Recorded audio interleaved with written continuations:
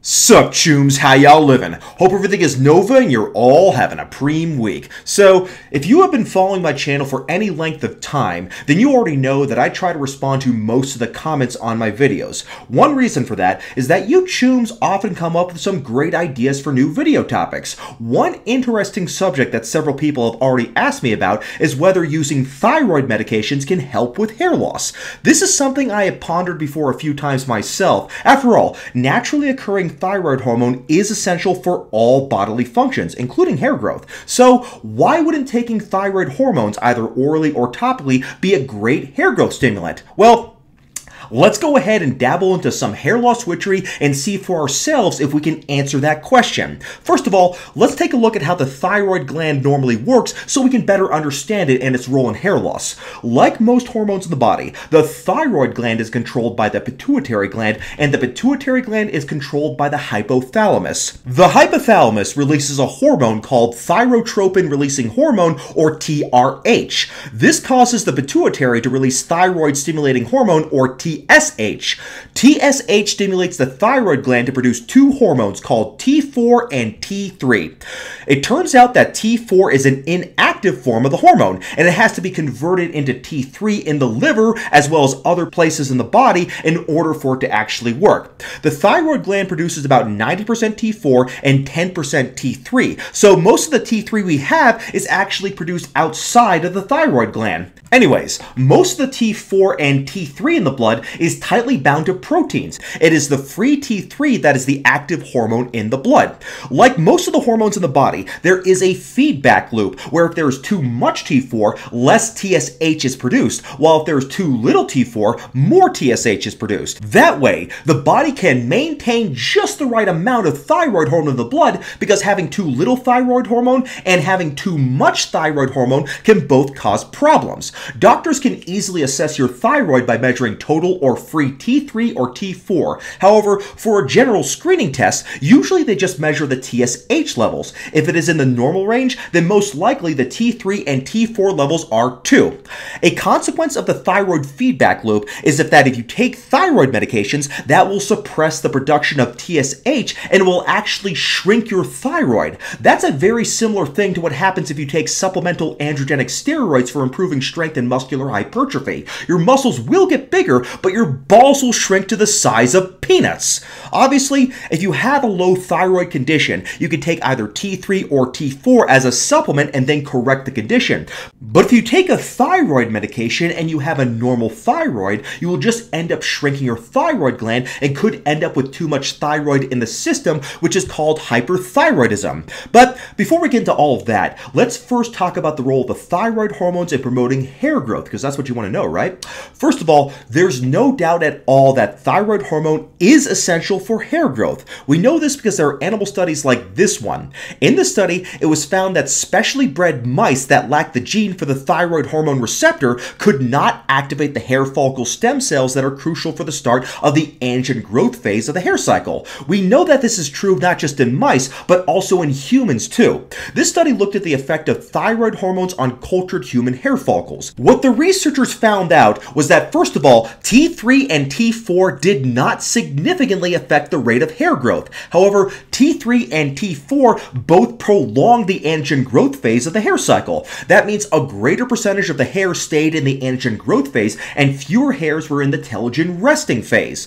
The reason the anagen growth phase was prolonged was because thyroid hormone increased hair follicle stem cell activation, while at the same time it decreased hair follicle apoptosis, which means cellular death. Apoptosis is what happens during the catagen phase of the hair cycle, which is the phase that terminates the anagen growth phase. The catagen phase is the transition between the anagen growth phase and the telogen resting phase. Anyways, the investigators showed that both T3 and T4 increased Ki67, which is a marker of hair follicle stem cell activation.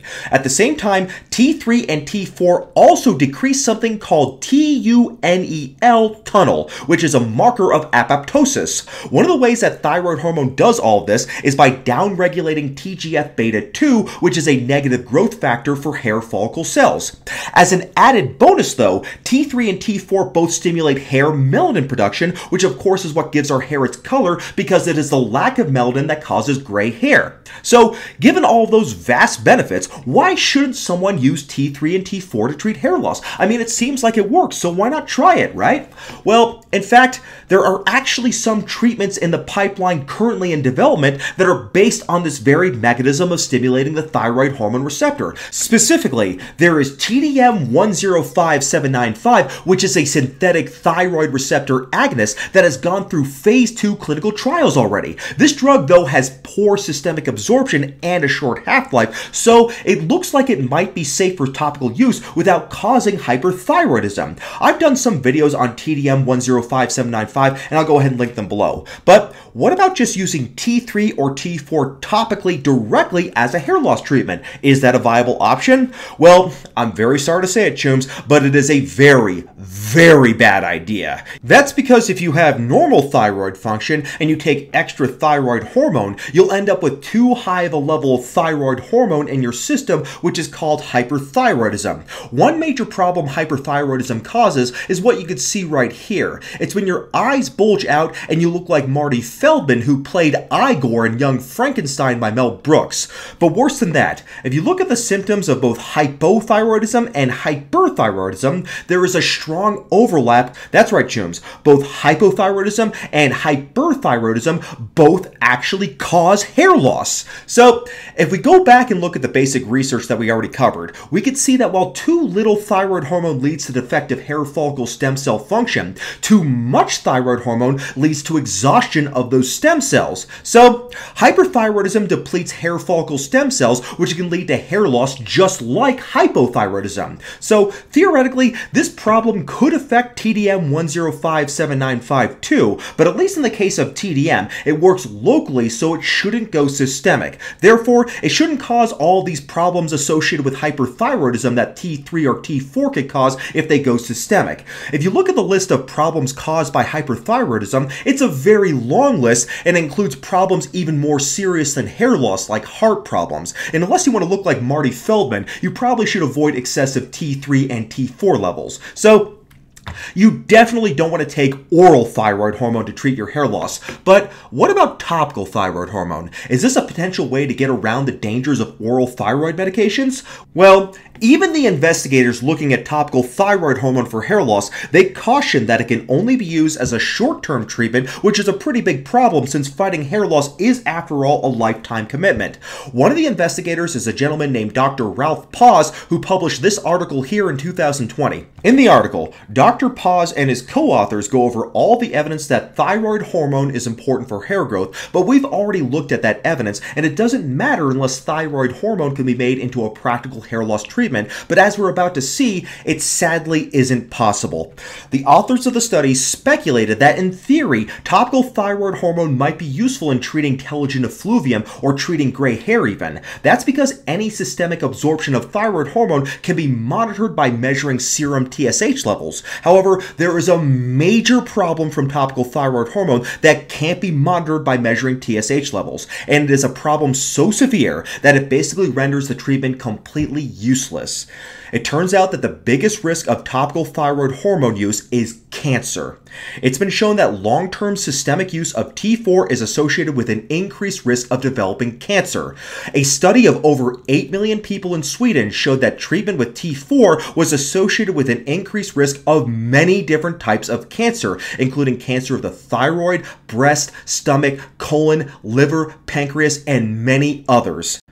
The study recommended that levothyroxine, which is a synthetic form of T4, only be prescribed for approved indications, and obviously hair loss isn't amongst those approved indications. In addition, T4 use is associated with skin cancers, including basal cell cancer and squamous cell cancer. That might especially be a huge problem if you're applying T4 directly onto the skin as you would if you were using it for hair loss. So, based on all this data, the authors state that this cancer risk strongly argues against against long-term topical T4 therapy. They say, quote, "Instead, it would appear well advised to limit any form of topical T4 therapy in dermatology to maximally a couple of weeks, or perhaps ideally to a pulse therapy regimen with sufficiently long treatment-free intervals so as to evade or minimize the risk of carcinogenicity," unquote. So the researchers conclude that topical therapy with T4 might be a good short-term treatment for things like skin ulcers or telogen effluvium, but long-term use is absolutely out of the question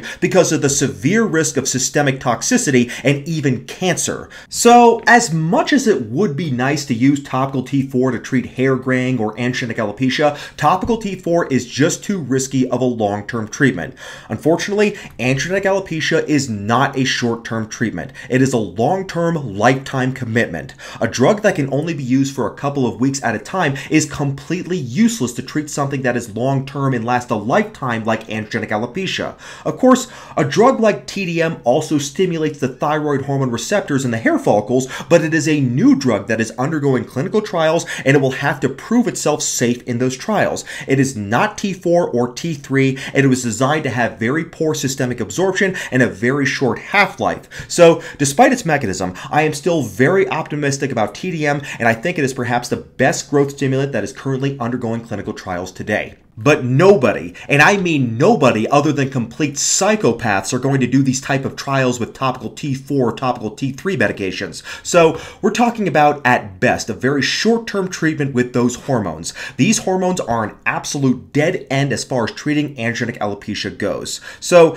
even though the research, of course, is very interesting, thyroid drugs are absolutely not a viable hair loss treatment at all. Do not use them, and do not participate in any research where these drugs are used on human beings. It is simply just too dangerous and too unethical to even consider. Normally, I wouldn't even bother making a video about this subject if it weren't for the fact that I have actually heard some people seriously consider using thyroid medications or participating in thyroid medication research. So if you're one of those people, then hopefully this video will dissuade you. Don't worry, there are plenty of extremely promising treatments in the pipeline that are well under development that I have covered on this channel many times, and I promise you I will continue to cover them as I acquire more research. So make sure you check back often, and you can always rely on Haircafe as a source of great hair loss witchery. So thank you for watching, hair loss witchers. God bless.